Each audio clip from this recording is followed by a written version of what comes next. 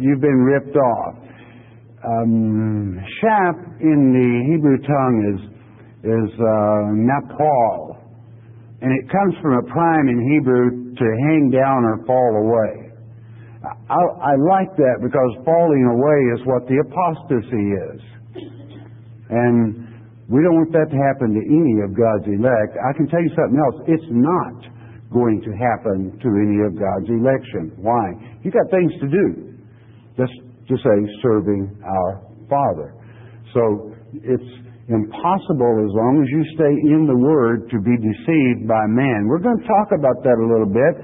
It would seem, as in our weekly lectures on television, that there are thoughts that strike and the Spirit gives, and then people that I come in contact with that are so spiritual give me further thought and support, and out comes a new message from the Father, hopefully, in His Word. Not hopefully, it is. So I hope you enjoy it. Chaff or wheat. Open your Bibles, if you would, to Amos chapter 8. Amos chapter 8. There is a deeper truth here that I want you to see today than we would normally cover in doing this great chapter, which tells you what the famine is for in the end times, and we must focus upon that. So we ask a word of wisdom from our Father as we get into His Word.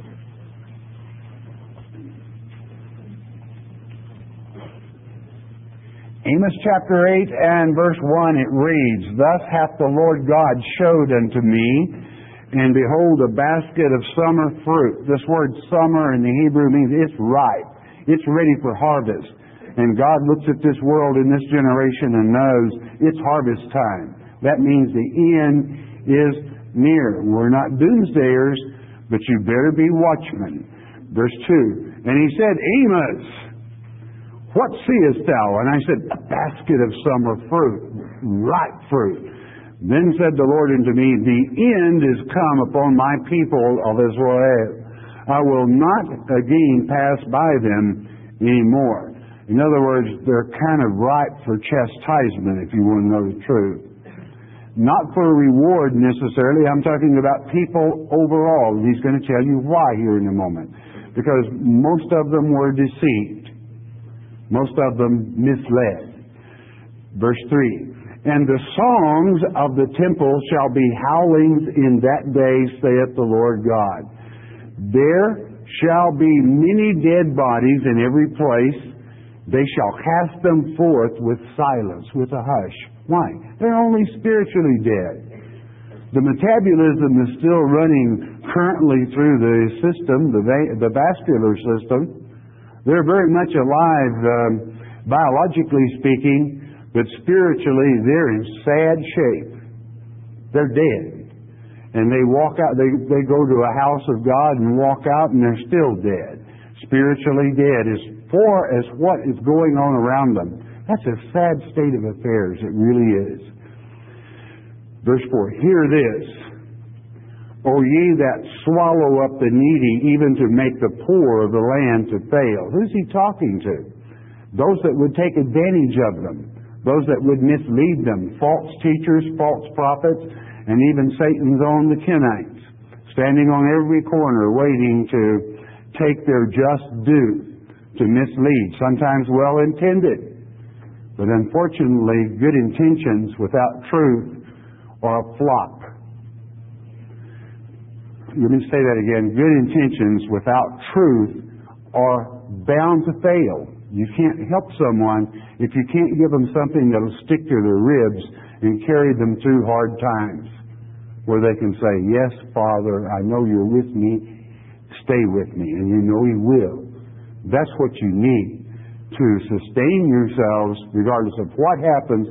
God likes can-do type people. And the truth makes you automatically, His promise, a can-do type person. So, those that swallow up are in bad mind. They are the ones that God's anger is aimed at, not you. You're innocent. You're inoculated, immune to to God's wrath. Why? Because He's not mad at you. He's not angry at you. He loves you, and He loves what you're doing. He knows what you go through trying to do what's right. And those that try to swallow you up or take advantage of it, woe be to them. Verse 5, saying, now this is what your enemy is saying, when will the new moon be gone? When will next month come so I can get their check? That's kind of my word. I added that, but that's what it means, you know. That we may sell corn, and the Sabbath that we may set forth wheat. Making the ephah small, let's make the bushel basket a lot smaller than what it is. Making the ephah small and the shekel great. Let's throw a lot of inflation in there and run the price up at the grocery store. Right? And falsifying, doing what? Falsifying the balances by deceit. Now, that's a real sad state of affairs, and when you pretty well can experience that in this generation, and if you've allowed yourself to be swallowed up in usury, you especially get a double dose of it. You know what he's talking about. Verse 6, that we may buy the poor for silver, and needy for a pair of shoes, yea, and sell the refuse of the wheat. This word refuse is one I stated earlier. It's mapal. It means chaff. And not only that, it's molded. It's mildewed. In other words, we're going to pretend to sell them wheat, but all it's going to be is a bunch of hot air chaff. And do you understand? Now stop and think a moment. How does the Antichrist come in? Prosperously and peacefully. Can you be bought with silver? Will gold buy you away from God? I hope not. I really hope not. Because you would be sucker bait for sure if that were your situation. Especially when your Father promises you all you need anyway. You're not hard up for gold or silver if you're truly with the Father. When you have a need, He'll fill it. See that you can't be bought. There's no price on your soul that belongs to God. Documentation is Ezekiel chapter 18, verse 4. All souls belong to God already, regardless of what your stand on it is. Verse 7, the Lord has sworn by the excellency of Jacob, that's the natural people, surely I will never forget any of their works. What did it say? Works. Do you know what? Many people will abuse you and you think they're getting away with that. No way, friend. They're not getting away with it. It's in the book. God has written it down. When someone abuses one of God's elect, I'm sorry, they're going to pay, and they're going to pay dearly. It's the works. You know what you can take with you from this earth? It's only one thing other than your good soul. Revelation chapter 14, verse 13 stipulates it's your works. Only quite the contrary, your works bring you reward. Why? Because they're good, and God takes note. He doesn't forget works, especially evil works, and I guarantee you He'll see that they pay. He's jealous. Vengeance belongeth to Him. That's why He said, maybe if you get a little moment, you better pray for them, because I'm going to whack-a-roo them. Right? And He does. Leave there be no doubt about it. Okay, verse 8. Shall not the land tremble for this? Well, it's not trembling much now, but it shall. I mean, the people's senses. And everyone mourn that dwelleth therein. And it shall rise up wholly as a flood, and it shall be cast out and drowned as by the flood of Egypt. You know, Satan has a flood that's spoken of in Revelation chapter 12, that he sends after those that stand with God. How are you doing? God has immuned you to that. Why? Because you love Him. You love His Word. If you forewarn somebody, they're already forearmed. You can't tempt somebody that knows it's an abomination coming out the gate. That's not tempting. You can't be tempted by rotten ice cream, if there is such a thing. I don't know, but I suppose there could be. Whatever. It's not tempting. If it belongs to Satan, I don't care if it's sweet, it's not tempting to you. Because everything about him stinks. Everything about him is death because he's death warmed over. Documentation, I'll give it to you. Hebrews chapter 2 verse 14. I came to this earth, Christ said, to be crucified and to destroy the devil, which is to say, death. He is death. Why? He's the only one sentenced to die. So, works are important. And beloved, listen. It might be just smiling at a Christian that's down a little bit. It might be just say, I'm with you. Appreciate you. That is good works because, it doesn't take much in a true Christian when they're kind of down to give them a big boost. And after all, it is free because Christ has already paid the price for kindness and compassion one to another. I didn't say to Satan, but one to another. He's got a flood coming, but you don't have to worry. It won't bother you. Verse 9, and it shall come to pass in that day, saith the Lord, that I will cause the sun to go down at noon, and I will darken the earth in the clear day. That's a day of darkness. To who? Not to you. Why?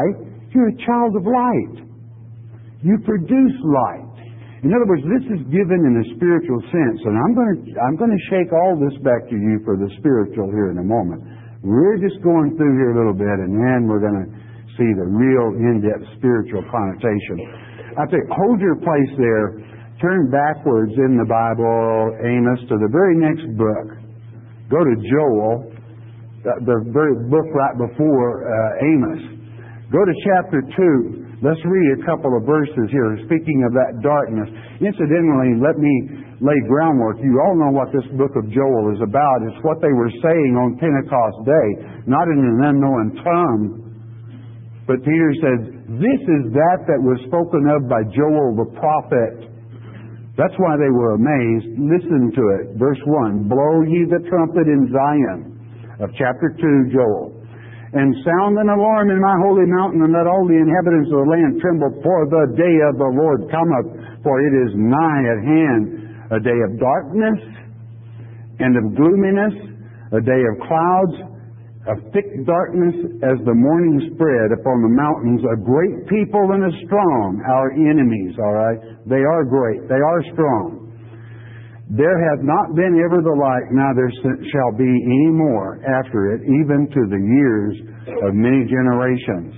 In other words, all down through history, you will not have seen so many people deceived into accepting the false Messiah.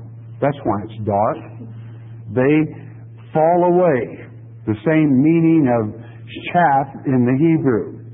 It means to hang down or to fall away, just like chaff does. You can picture it if you've observed it, And that's what people are going to do if they're not careful. It's called the great apostasy. Okay, returning then to the 8th chapter of Amos. Incidentally, I might add while you're turning back, that particular chapter of Joel is the one that stipulates, as it is written on Pentecost Day in Acts chapter 2, as well as what they said, that the sons and both the daughters shall prophesy, shall see dreams, that God will use both men and women at that time to bring the truth, the real truth, before the world. Even in that dark day, what a light, bright and shining you will be among Babylon, confusion. To have that stability, and you're it, friend. Why? God loves you. But what's most important, you love His Word. Okay, back to Amos chapter 8, verse 10. And I will turn your feast into mourning, and all your songs into lamentation, and I will bring up sackcloth upon all loins. and baldness upon every head. These are signs of sorrow, okay?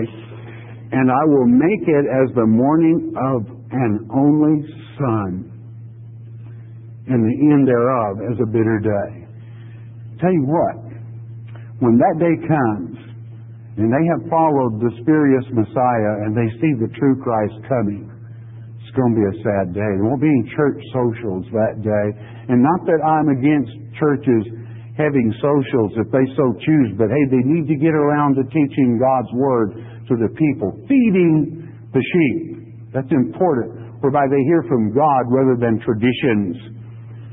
Verse 11, behold, the days come, not maybe, the days will come, saith the Lord, that I will send a famine in the land. Now, I'm at the key that I brought you here for. Listen carefully. That I will send a famine in the land. Not a famine for bread. That's not a famine for the tummy. Nor a thirst for water, but of hearing the words of the Lord. That's what the famine will be. How many of you, and I'm not certainly not knocking churches, you've never heard me mention a church by name and criticize it. I won't do that. But I will criticize all churches that do not teach the Word of God chapter by chapter and verse by verse, whereby the children have an opportunity to hear what saith the Lord. He has so many promises and so many blessings. And unless you hear those promises and take care of the ifs, in other words, this is a promise if you do this or that, and the if is most often hear the voice of God. How could you be blessed? How could you hear the promises if they weren't taught, or unless you covered them yourself? It's up to you. Okay? But don't let the chaff get mixed into your wheat. All right?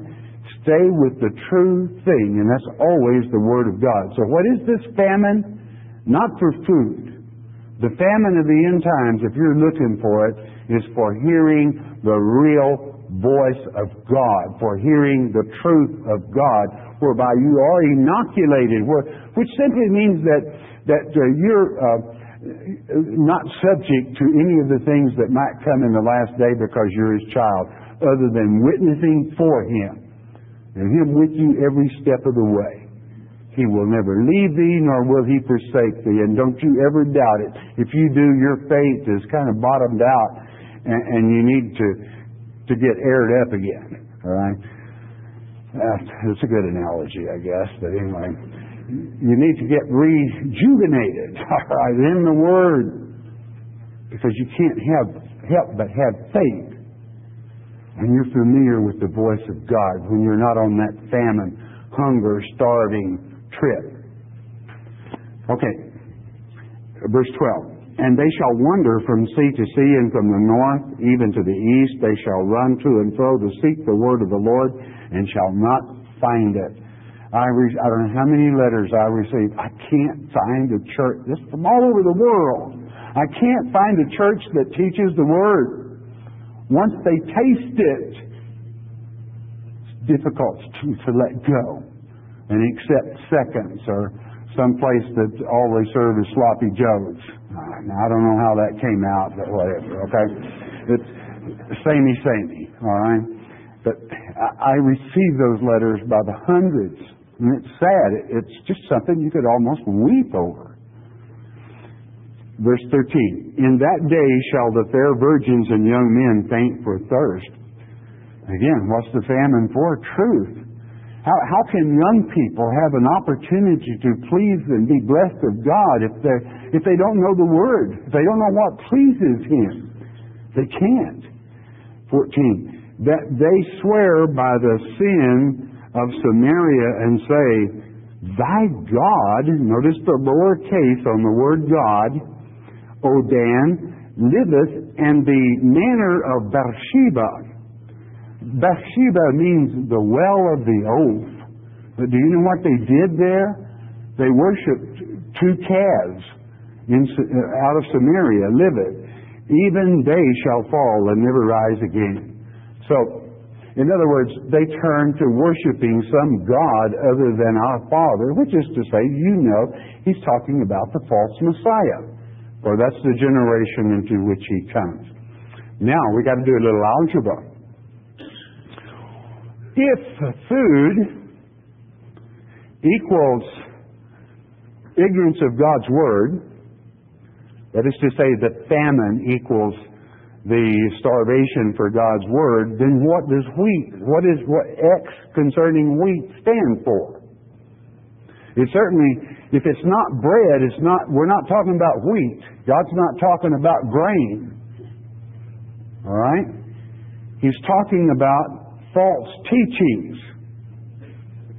If you get false teachings, you don't hear the truth of God's Word. So they can't. So let's go back and rethink that just a little bit. Here, verse 5, saying of chapter 8 of Amos, saying, when will the new moon be gone that we may sell corn? It's not corn they're selling, it's lies, misteachings. And the Sabbath, that we may set forth wheat, and maketh the ephah small and the shekel great, and falsifying the balances by deceit. That's teachings of God's Word they're falsifying. And some of the examples, and I know I use this quite a bit, but please bear with me. It gets it said, and that's what I'm in the business of, is communicating. Because all of you have heard it. Man shortens the balances by saying, hey, you don't have to understand the Word of God. All you have to do is just believe. You don't have to understand the book of Revelation. Just believe me. Now, if you will listen to some man instead of God, don't you admit you got trouble? I mean, you're in a heap of hurt. If you will tell some man God didn't have enough sense to write the Bible where you could understand it, if He was doing His work and is a good teacher, wisdom is to take that is complicated and simplify it from the original, whereby we can all understand it because Christ taught in simplicity. So they can't wait to dream up some new thing, some new type of religion that will turn the people on and bring them into the door. What can we do? I knew a church one time that put $5, glued it under, or taped it under a seat and advertised it, and people would come to, and you'd see them, instead of listening, they're all reaching, is this the chair that's got the $5? $5 for them was pretty good.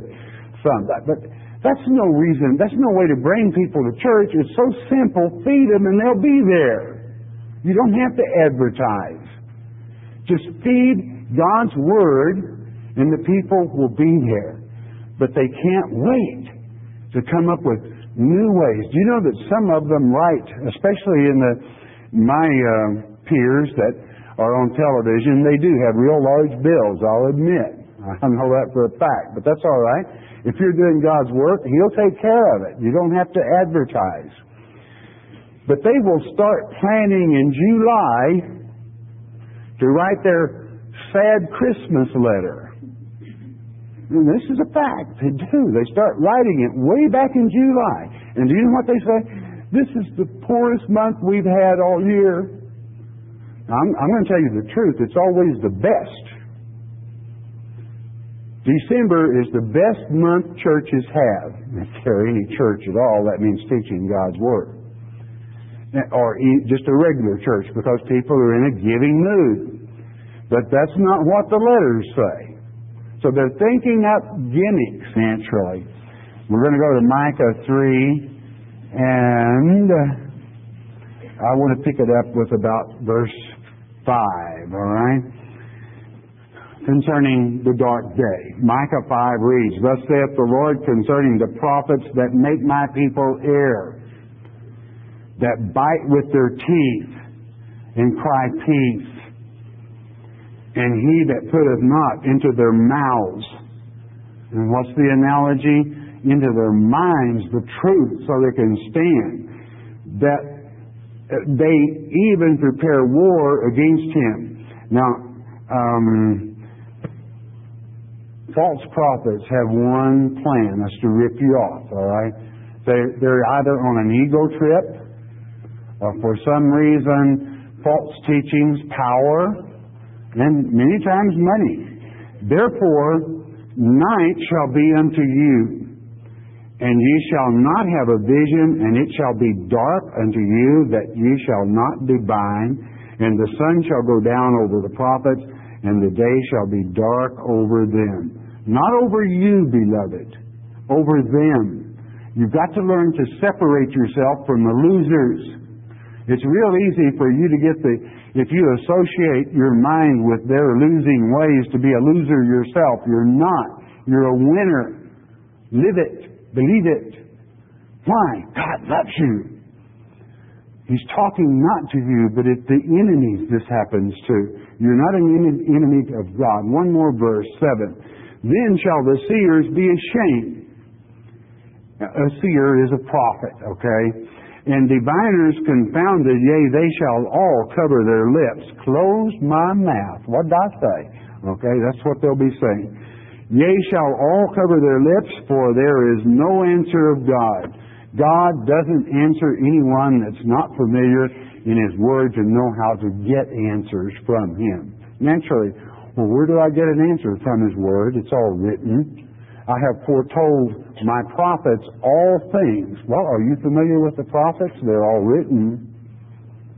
Then you would be able to find, through study and research, the answer to most any problem you have, or at least you know someone that can tell you where to go and look to find the answer to your problems. The real secret is not that someone else take care of your problems. I mean, what are you? You're a child of God. You can reason them out for yourself. Now, we still have each other for comfort. Don't misunderstand comfort with working your own problems out. Fix it. If it's broke, fix it. If it ain't broke, don't fix it.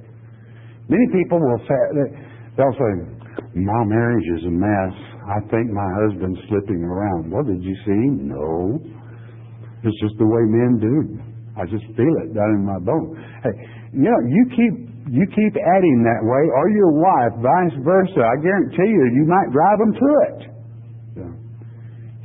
You have to fix things for yourself. Have yours better than anybody else's. Work at it that hard. But solve it with God with you. Now, this is why I say that. If God is with you, I guarantee you can do it. Because you're a can-do type person. Keep plowing. You'll find a way out. All right? And naturally, again, that's what we have friends for, is for comfort. Okay, let's go to another prophet here, back this time to Isaiah, one of the greatest. And let's keep talking about this. This is a time element. What's it going to be like just before the end? What's going to happen to you? You want to be prepared. You want to know. Well, that's what we're going to find out. Isaiah chapter 13. Isaiah chapter 13, verse 6. Now, this is the burden of Babylon. Babylon means confusion, and it's the old Babel and also a type of that one in Revelation that's on you. So let it fall on your ears well. Verse 6 of Isaiah 13. Howl ye, for the day of the Lord is at hand. It's real close. It shall come as a destruction from the Almighty. Now, many people right there, their hearts just start trembling. Is He coming to destroy you? What's the answer? No, of course not. He's coming to destroy the evilness of this world. Praise God. Just as the Hebrew children walked in the fiery furnace and Christ walked with them, they weren't singed. To document to you that God can have you right in the heart of it doing His work, and they can't touch you. Okay? 7.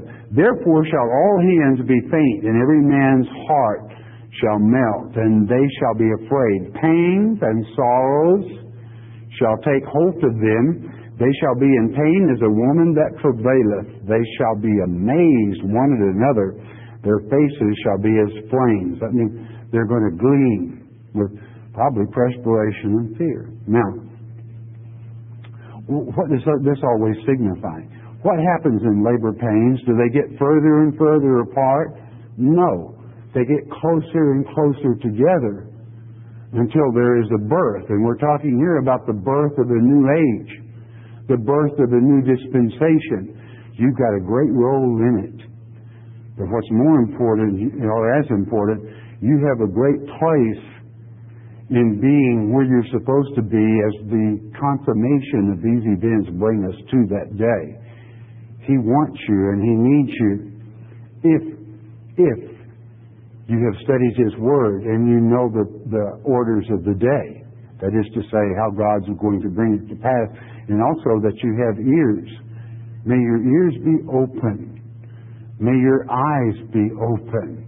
If there's anything ever I pray for an individual, it's that their eyes be open and their ears be open.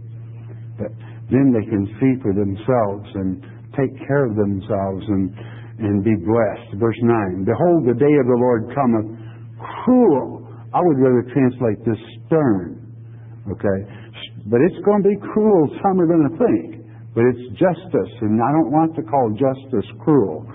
Both with wrath and furious anger to lay the land desolate, and He shall destroy the sinners thereof out of it. And He's not talking about some person that sins occasionally. He's talking about habitual sinners. They're gone. They're out of here. Won't that be nice? Now, during the millennium, naturally, there's going to be a lot of teaching going on because a lot of people haven't got a prayer of a chance today. Why? Because there's no truth being taught in many places. And hey, I'm not covering them or recommending them. You judge for yourself. And you know that that word is true.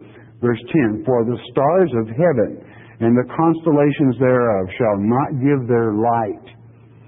The sun shall be darkened in his going forth, and the moon shall not cause her light to shine. Do you know why? Christ's light, when He appears, is so bright, so loving, so wonderful. I'm talking about His countenance, His personality, His very being, His presence. And do you know something? You're a reflection of that. That's why you don't have to worry about the darkness. You are a light. Your very soul brings a light. The gleam of your eye mirrors the soul. And there's no darkness there. Why? Because you have the Word. No one can stop you. They may slow you down a little bit, but honey, you better get out of the way because that friend of mine is going right on through. It's going to happen. God is in control. Verse 11, and I will punish the world for their evil and the wicked for their iniquity. And I will cause the arrogance of the proud to cease and will lay low the haughtiness of the terrible. That's why nobody wants to touch you, friend. Somebody picks on you, it's like touching God's eye. Do you know that scriptural? If somebody picks on you, it's like they poke their finger in God's eye. Now that's not nice. It hurts Him that way. Needless to say, He's going to do something about it. You can count on it. If you're studying with me in Deuteronomy, I'll document that for you in 2 or 3 days next week, all right? And I forget, we're televising right now, and these dear friends will hear this.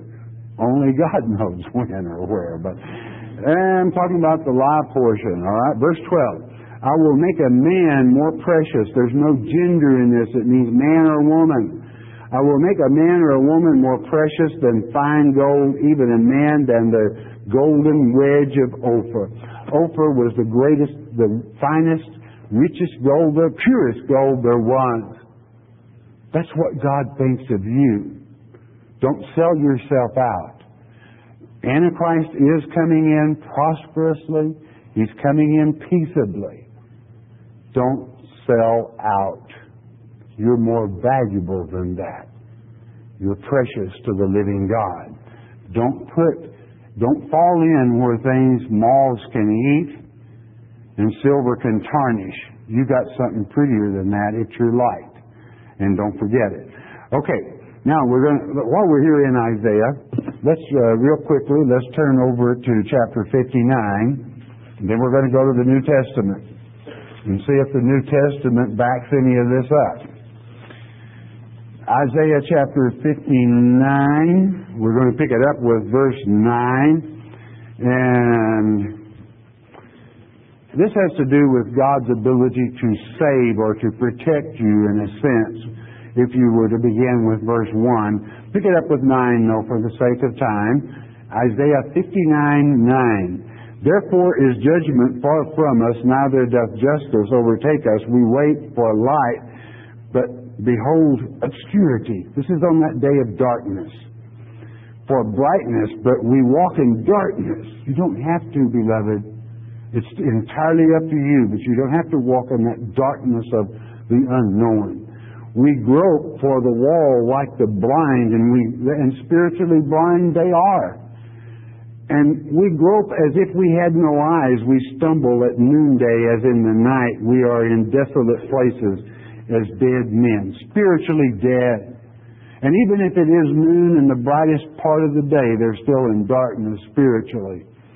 Beloved, how many people do you know like that? Many of them think they're in pretty good shape. But if you start having a Bible discussion with them, they say, well, I'll have to ask my preacher. I don't read the Bible, or I don't know the Word, or, I really don't know. I don't have an opinion on that. And it might be something really important. Sad. What? Verse 11. We roar all like bears. We grumble and growl and complain about everything, and mourn sore like doves. We look for judgment, but there is none, for salvation, but it is far off from us. Why? God hides from you after a while, unless you really get serious. He's not going to be ready to accept you until you're ready to accept Him, period. Do you blame Him? Verse 12, for our transgressions are multiplied before Thee, and our sins testify against us. For our transgressions are with us. And as for our iniquities, that's to say our sins, we know them. And it's kind of sad if you know what your sins are. That is to say, in lack of asking forgiveness. I don't care if you have a bad habit. Don't pretty soon repent of that. Ask for strength to overcome it. I don't care if it takes 10 years. Keep praying for strength to overcome it. 13, in transgression and lying against the Lord, and departing away from our God, speaking oppression and revolt, conceiving and uttering from the heart words of falsehood. That won't cut it, friend.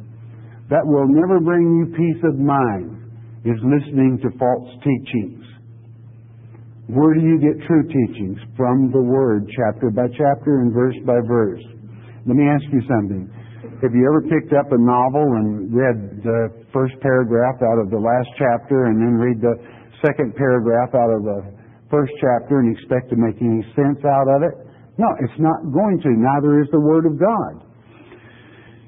And judgment is turned away backward, and justice standeth afar off. For truth is fallen in the street, and equity cannot enter. It can't.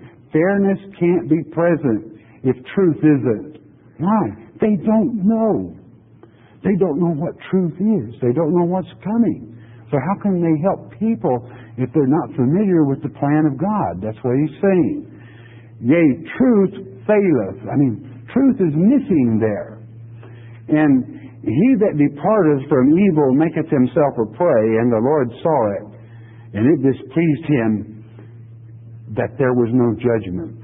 God wants judgment. Judgment means fairness. If you're taken to court, God expects fairness there, that you're treated right. Otherwise, somebody's going to pay. God will see to it. I don't care what the judge decides or anyone else.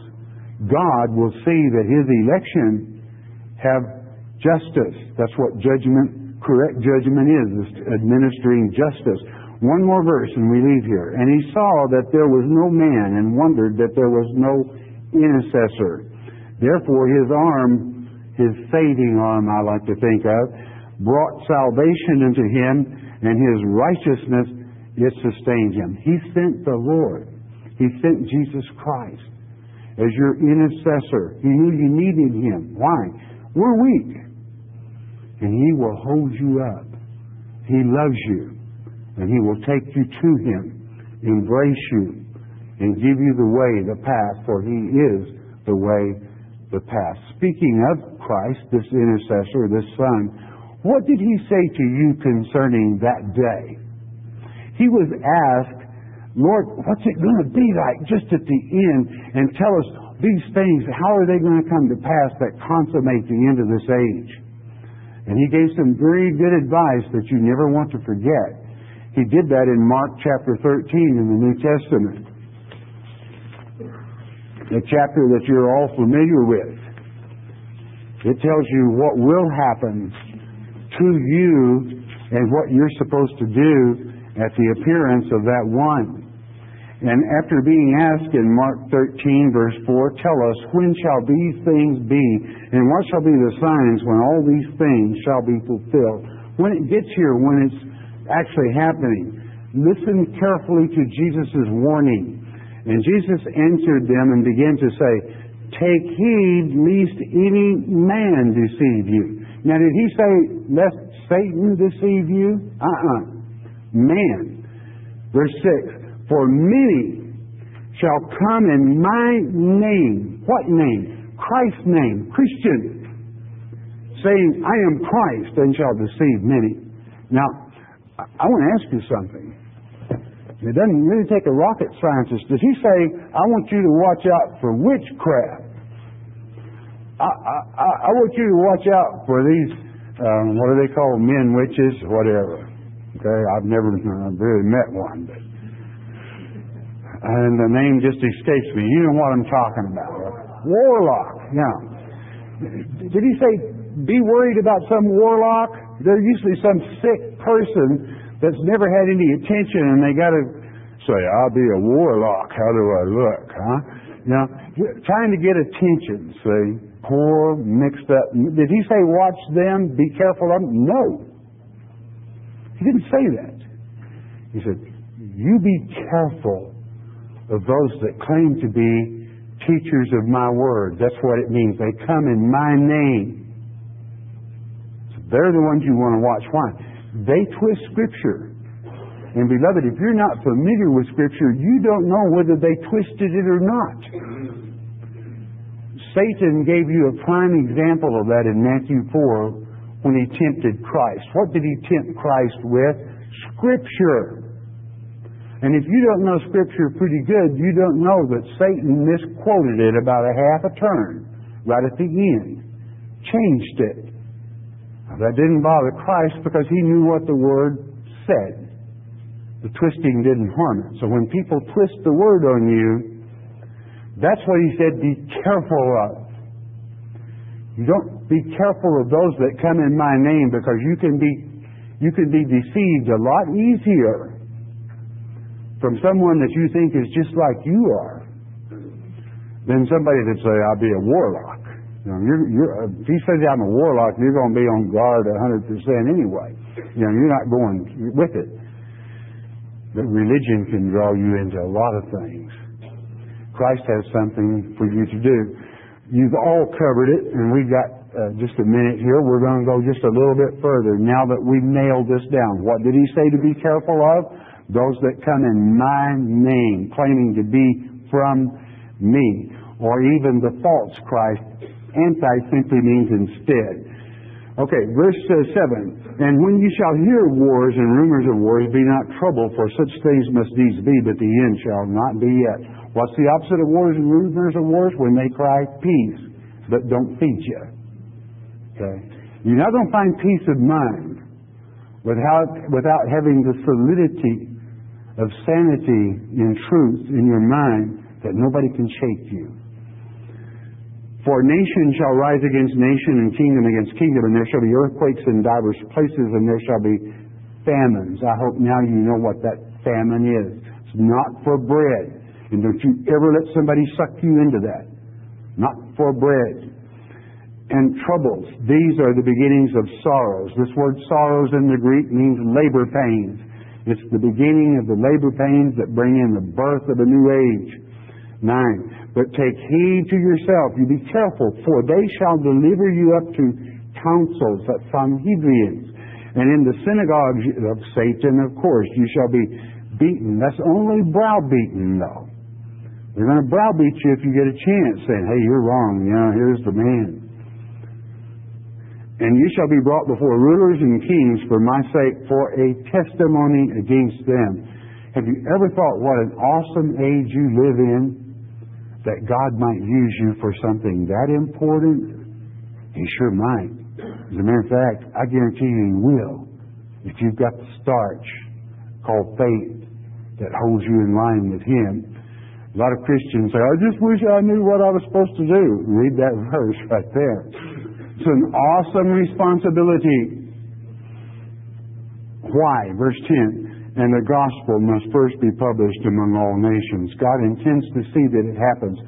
Is that because you're a superior Bible scholar? That you've studied the Bible all your life and you know it from page 1 to 2? No, listen. 11. But when they shall lead you and deliver you up, take no thought beforehand. Don't you premeditate. Don't you think about what you know. What you shall speak, neither do you premeditate, but whatsoever shall be given you in that hour. That's the hour of temptation when Satan is here. That speak ye, for it is not ye that speak, but the Holy Spirit. He's going to speak through you. That the real truth.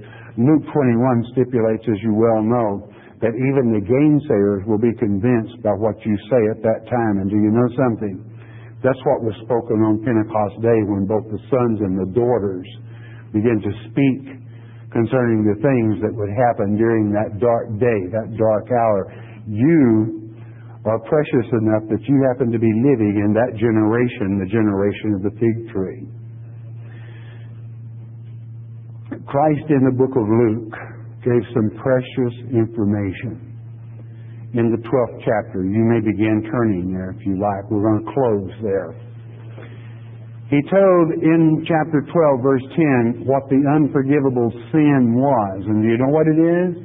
The unforgivable sin is for one that knows the truth, knows that this rascal is the false Christ, and disallows the Holy Spirit to speak through them.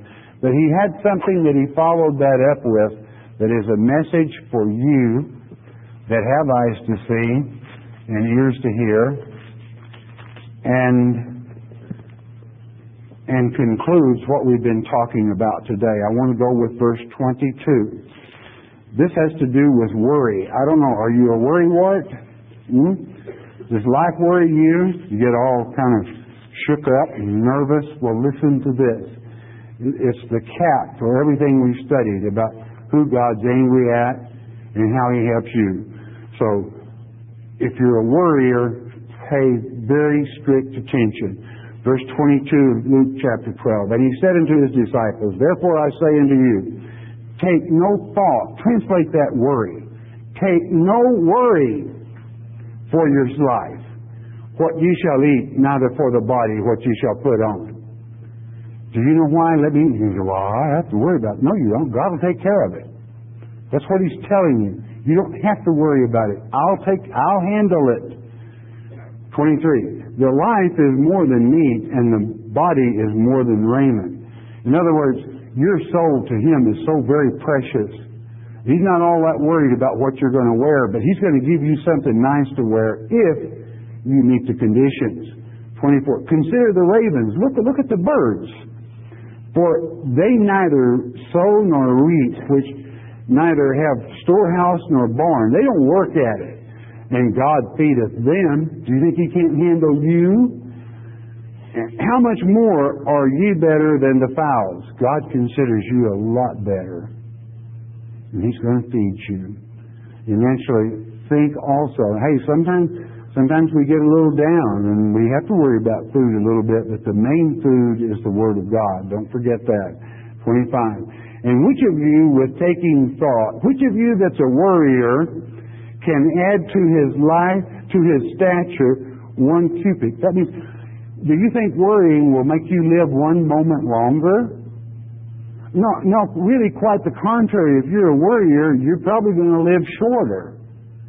It doesn't do any good. Allow me, Southern. It don't do no good to worry, all right? It just complicates your clear thinking process, all right? It just won't help you out 1 hour, 26. If ye then be not able to do that thing which is least, why take ye thought or worry for the rest? You know, what's the least? That you love Him, believe Him, trust Him. He's your Father. And you talk about can do, He can cut it. Verse 27, consider the lilies. Let's look at the flowers a little bit. How they grow. They toil not, they don't work, they spin not, and yet I say unto you that Solomon in all his glory was not arrayed like one of these. Do you think I can't make your life beautiful, is what God is saying? If you love me, do you think I can't make your life wonderful? 28, if then God so clothed the grass, which is today in the field and tomorrow is cast into the oven, this is bread, the famine's not for that. So remember, how much more will He clothe you, O you of little faith, you that doubt, you that worry. If you meet His conditions, there are conditions though, beloved. That's that you love Him, that you let Him know you love Him, that He can trust you, that He can use you, and you're not going to let Him down in the pinch. When? Well, maybe back in Mark 13 when He says, I'm counting on you. When you're delivered up, you don't have to worry about your knowledge. Just let the Holy Spirit speak through you as the sons and daughters did on Pentecost Day. Hey, I relish that thought. I say, let's get it on. Let's get it over with, you know. So don't be afraid of that time, but rather consider it precious, all right? 29. And seek not ye what ye shall eat. Don't worry about what you're going to eat or what ye shall drink. Neither be ye doubtful, be ye of doubtful mind. Don't be a worrywart. That's really what He's saying. It's wasted time, all right? 30. For, listen carefully, for all these things do the nations of the world seek after. That's to say unbelievers. That's to say the nations, okay? And your Father knoweth. He does what? Your Father knoweth that you have need of these things. Well, I didn't know God knew I needed a new pair of breeches. Well, what makes you think God is limited? Of course He does. He knows what you need. Verse 31, but rather seek, this is what you do to fix it, but rather seek ye the kingdom of God, and all, how many? All these things, new breeches and all these things shall be added unto you. He'll show you how to make it. He'll take care of you. He'll seal up the holes in your bucket that everything's been leaking out of, that you can't get anywhere. He can fix it. I know that to be true, beloved. You're looking at an example of it as a ministry that doesn't have any holes in its bucket, that God takes care of. And there's no worry. I don't have to worry about it. I know, I believe. And I'm certain that doesn't make me perfect. I've got sin just like everyone else.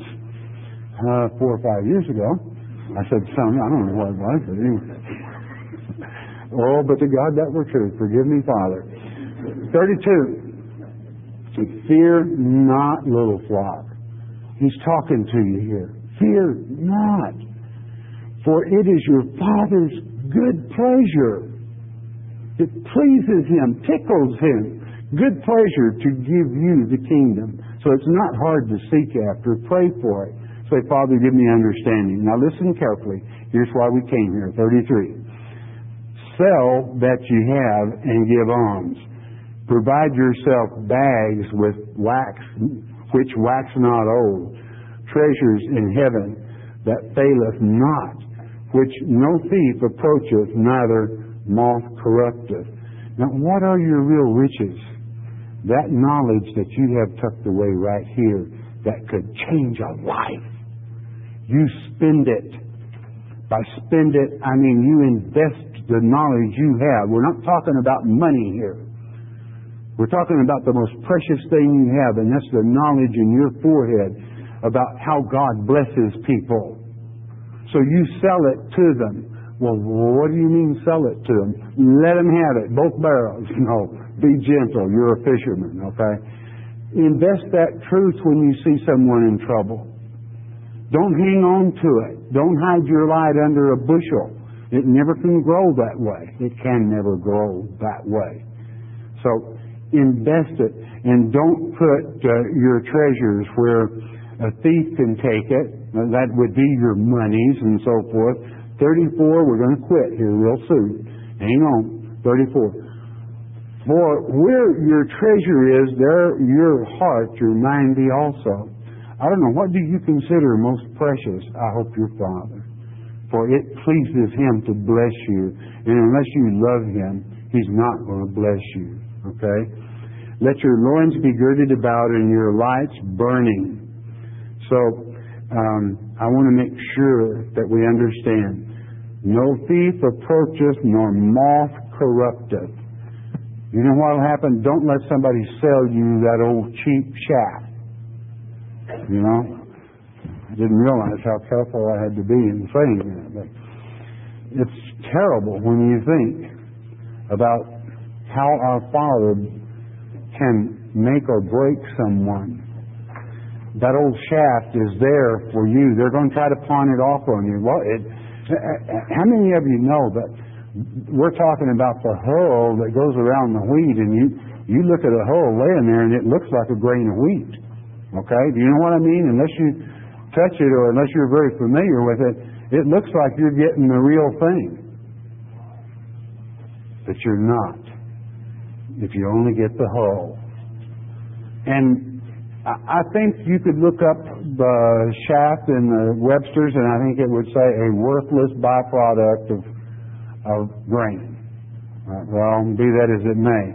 It's also concerning God's Word. Byproducts of man are worthless compared to the real truth. So, be careful. The famine of the end times is for knowledge from God's Word. If you have it, you share it. Please, again, I didn't tell you to go print up a bunch of tracts and go down to the stoplight and split up and start passing out tracts. That won't cut it. God knows when you're to plant a seed, and He'll let you know. If that seed doesn't grow, leave it alone. Protect your credibility. God knows what you need when you serve Him, and He will fulfill your needs. Father, we thank You for the Word, Father. We thank You for Your guidance, Your direction. Please be with these to all they come in contact with. Use them, Father. To Thy honor and Thy glory, we be Thy servants. In Jesus' precious name, amen. We invite you to join us for the next in-depth Bible study each weekday at this same time. Thank you for watching today's program, and God bless you.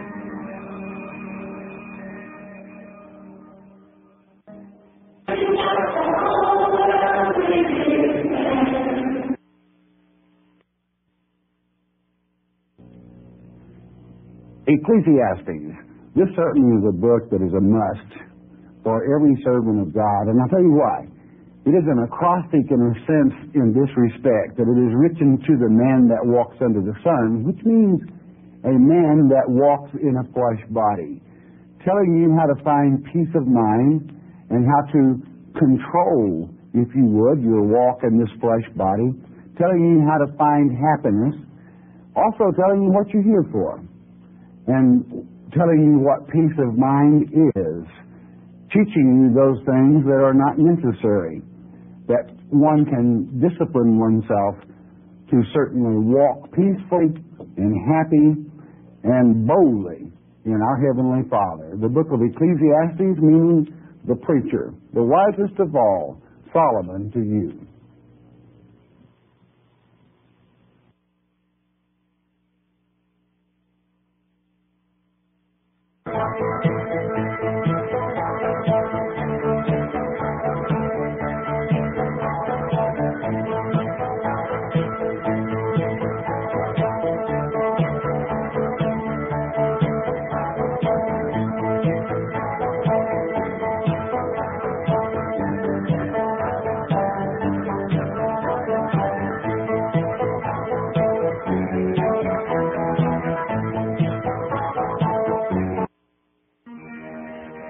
Welcome to the Shepherd's Chapel Network Family Bible Study Hour with Pastor Arnold Murray. Wisdom is understanding God's Word. Pastor Murray's unique teaching approach